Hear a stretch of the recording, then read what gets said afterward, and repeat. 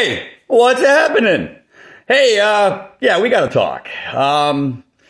As you all know, I've been on pretty heavy opioid pain medication since 2004. And because of the opioid crisis, they have slowly declined. So sleeping is kind of uncomfortable.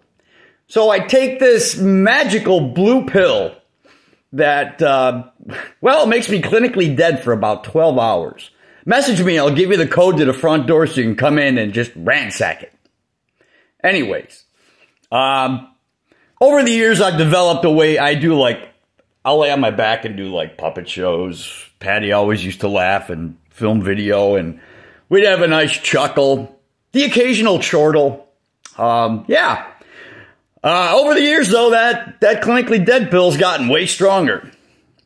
So, last night, around 3 a.m., I wake up, and I'm soaking wet. And I'm not sweating. It's just like my chestal, the fat belly area. And I didn't understand it. And it took me a minute to, get my bearings. And when I finally figured out what the fuck happened, apparently I've figured out how to open water bottles and just dump them on myself in the middle of the night now. Yeah, so I got that going for me. And now I got a soaking wet bed. Welcome to Monday!